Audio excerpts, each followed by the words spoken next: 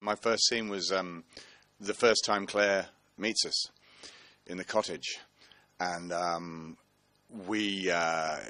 script had us. There was one line of Gaelic, and then we all just spoke English to her. And I suggested to the writers and to Ron that it might be quite interesting that the first minute or two that she's in the room with us, we only speak Gaelic.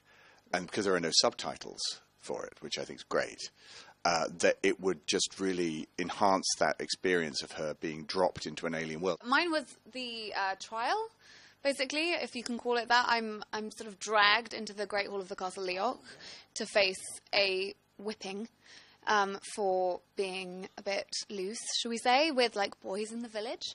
And yeah, and I don't want to spoil anything, but that's how my character's introduced, in that she's been rather naughty, basically.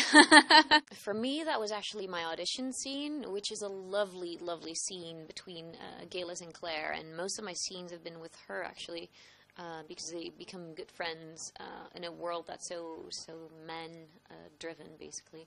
And it was a lovely scene close to Castle Leoch in the gardens, and it's kind of magical, and that happened quite a lot, that it was not a beautiful day per se, but when we started shooting, the sun came out in the most magnificent way, and I was just looking at it and just admiring the beauty of the landscape, and I was like, I think we're touched by magic right now.